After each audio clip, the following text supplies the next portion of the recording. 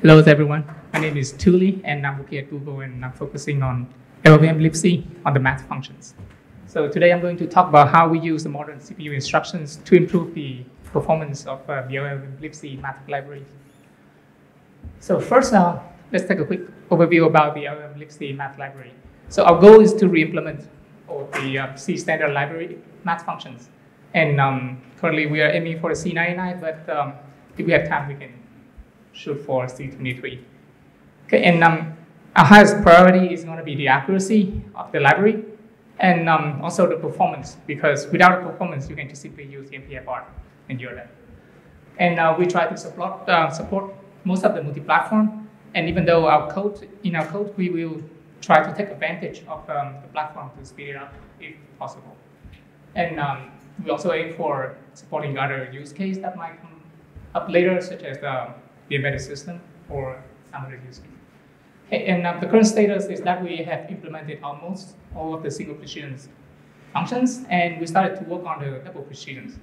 And currently, our accuracy, we tested on x86, 64, and ARC64. And, for those that single precision function we implemented, they are all correctly rated with respect to the 4 routing modes. And the performance is comparable to glibc, at least we tested on Linux, x86 Linux. For more information, you can follow the link on to get today's status. All right, so our highest priority for implementing the math function is the accuracy.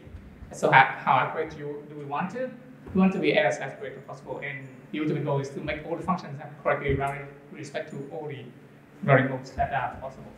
And our the routing mode is decided by the floating point environment that we get from the FN header. It's going to be slightly different because the other correctly routed math library out there, they might aim for different configs or different ways to do it.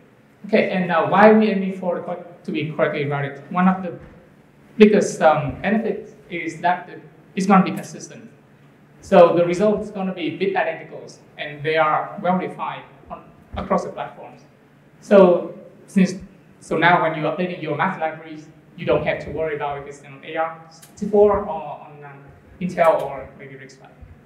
And with this, since the output is well defined, we can use the floating points output for the golden test, similar to the way you do with integers. And currently for testing, we compare our outputs with the MPFR and other accurate math libraries are there. And for single precision, since the input range is small enough, and we just run the exhaustive test for on platforms. For double precisions might need some more work. Okay, our second priority is the performance. So we want to avoid the pitfalls of the IBM accurate math libraries, which was the first math library attempted to make correctly routed functions for double precisions. So the problem with the IBM accurate math library is that they have a very long tail of the latency, because when the fast pass fail, they fall back to use 800 bits of precision to compute the math functions, and that makes the latency on the worst case maybe like thousands or more than that times than the average. And there are more recent advances in floating point arithmetic field, where people analyze the worst case scenarios, and in most of the functions, the extra precision needed can be a lot smaller than 800. Some of them is like 100 or 110 is enough. And using that together with all the modern CPU instructions that are added in the recent years, we will be able to make the math function both accurate and performant. So today I will focus more about the effect of the routing instructions and the fuse multiply add instructions on implementing single precisions. For the multi-platform support, even though in libc ourselves, we try to not to implement everything assembly. We try to avoid that. But in some cases, inline assembly is not avoidable, especially for the platform, and we do take advantage of that. But on the other hand, actually, if we can, if there are compiler built-ins that are available, then using them is actually much better, since those implementations, they're going to participate in the compiler optimizations. But you need to be a little bit careful, because at least for us, we are libc, And some of the compiler built-in will have the dependency back to the libc as the fallback cases. So for example, the built-in NAND or built-in FMA we cannot use at all because they call back to our libc. So, but there are some low dependency built-in intrinsics, such as on the Intel, on the x86-64 and the ARM level on the ARM64. But the support for the stack of functions on both sides are limited, and they are also not complete, especially on the ARM side.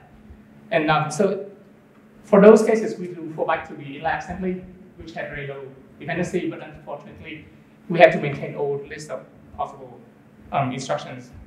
So for example, the case of the FMA, if we use the built-in FMA with AB minus C, right now if we do it on ARM, then with the inline assembly, then actually it's combined to 2 instructions. Unless actually we can combine them into one instruction called FM sub. And yeah. All right, so the overview of the math implementation for the transcendental functions. Overall, it's simply, so in here I give examples on the style functions. Overall, the first step is we do the range reductions, in which case, a lot of time you can have the rounding happens. And those rounding instructions, if you implement it naively, you convert your floating points to integers, and then you convert it back into the floating points. And that will actually kill the throughputs of the implementation. With the routing instruction, actually, it speeds up a lot. And the later step is polynomial approximations, and then combine them. All of those have a lot of chance for the FMA to join. And I'll leave the exercise for the audience to do the step 3. You can do however you want. All right, so for the summary, we are going to show some results that we have so far. So for summary, we test 19 functions, floating points transcendental functions for single precisions. And we use the perf script from the core math project, which is another correctly valid project run by researchers at India. And for the input ranges of the test, you can follow the links that will take you to their project. And so from single operation function, mostly you will care about the throughput and the latency. Some of the numbers I will put up as the reciprocal throughput, so that it will look at the same trend as the latency to a degree. And we tested on Zen 1 and only on x86-64 between SSC2, which is the default routing instruction, and with both routing and FMA. For the ARM64, currently we focus on ARMv8 floating points. We haven't explored the other extension yet, but we do expect a similar training result as the x86-64. All right, so as a result, on average, we see that our implementations without any extra routing instructions on the FMA have 20% throughput higher than the current glibc, with the slightly lower latency than the glibc. With the routing instructions, the throughput improvements increase to 50%, and the latency reduced about 4%. And with both routings and FMA come together, on average, we double the throughput of glibc, and we reduce the latency by 1/6. So here's the plot of the reciprocal throughput, and you can try yourself. So the blue color is how much time it takes for glibc to perform this operation in a second. And the red one is the default SSC2. The yellow color is for when we have the routing instructions available, and the FMA is when it's the green color. And actually, sorry, it should be AVX2. AVX2 plus FMA. And you can see the zero downward trend from red to green, red, yellow, and green. For glibc, some of the implementation they are not so fine-tuned, and so those giant spike. For us, we only have one weird spike that I will need to explain at some point, but it's not on the routing or the FMA. So that one. And you can actually see a similar trending on the latency, even though the effect on the latency is not as noticeable as the throughput. And we have the same similar pictures. So the previous graph was compared with the glibc. So now I'm going to isolate the effect of the instruction itself.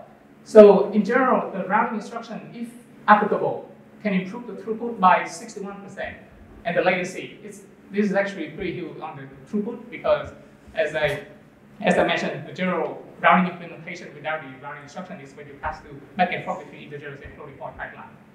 With the FMA, actually, it's very consistent, around 20 to 30% improvement in the throughput, and around 10% improvement in the latency.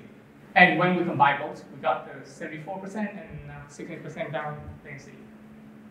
So here's the plot of the improvement. I think I should make a better plot, but the red color is for the FMA improvement. You can see that they hover slightly around there. The blue one, once applicable, is the routing instructions. It's actually provide a much more improvement in the throughput. This is just the width case of the log10 function that I mentioned earlier. That throw up the side. And you can see a similar trend improvement, but now for latency, it's much more consistent across the board. So in conclusion, using modern instructions such as the floating point routing of fused multiplex, we can actually significantly improve the throughput and reduce the latency of the math function when applicable. And with comprehensive testing with respect to accuracy, it allows us to try various performance optimization without sacrificing the accuracy of the math functions. But you can use the compiler building or simply to implement those instructions, but be careful with the circular dependency within the compiler building themselves. And so there is the reference to other accurate math libraries that I found outside, the LLVM and the performant project. And thank you.